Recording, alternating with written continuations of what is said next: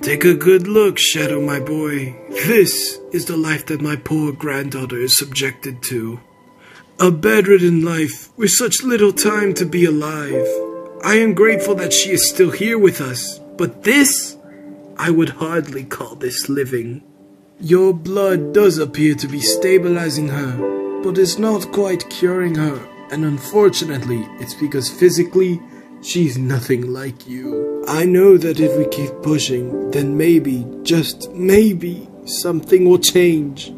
But I am starting to lose hope, Shadow. Maria?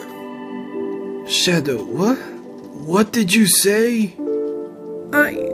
What? Help my Maria.